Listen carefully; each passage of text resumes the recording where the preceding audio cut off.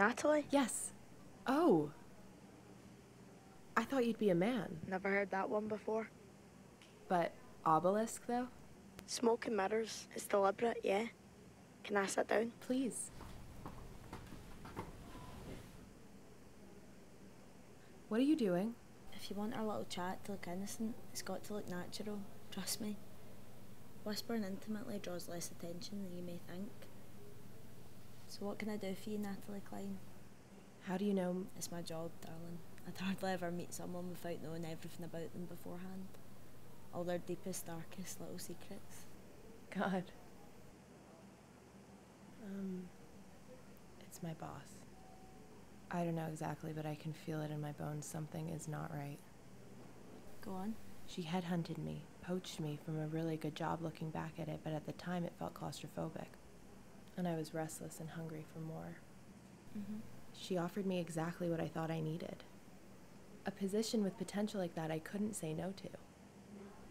She came looking for me, practically lured me across the Atlantic.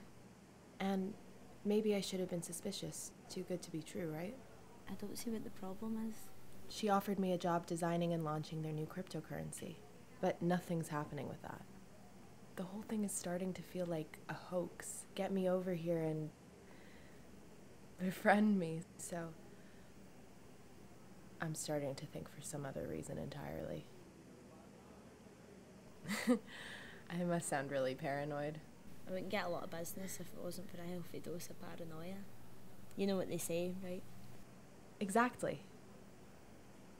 So, if you know my name and everything about me, you must know who my family are. Oh, I do.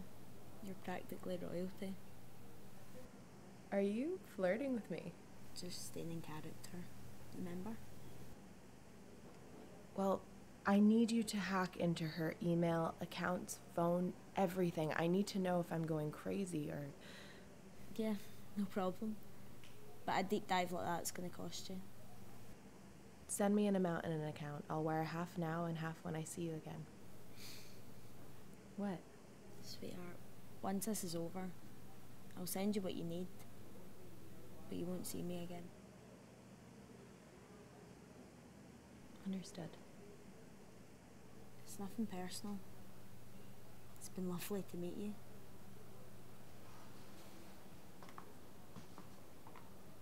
In another life, perhaps.